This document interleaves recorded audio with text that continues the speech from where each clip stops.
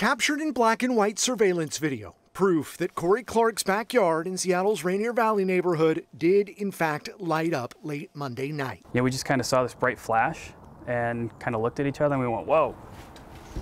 Clark, a tech worker by day, amateur photographer by day off, was one of many in Western Washington to capture the boom and bright green glow on camera. You could see the streaking coming out of the from the south to the north, and it just getting bigger and brighter as it kind of came further into the atmosphere. A few miles north, and another sighting.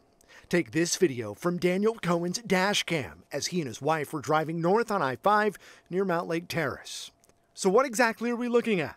Dr. Chris Laws from the University of Washington says it's likely a meteor, a rock roughly the size of a baseball, possibly as large as a basketball, exploding into pieces. And by the time they pass through a handful of miles of the Earth's atmosphere, though, that really changes their behavior. And again, you get the sort of exploding phenomenon.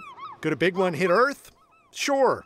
But Dr. Laws says the scientific community is better than ever at identifying what is falling and where. In the late 1980s, we probably knew about 1% of the total population that's out there. Now the number's in the mid 90%, and none of those are immediately threatened. So should you look up and see a ball of green flame?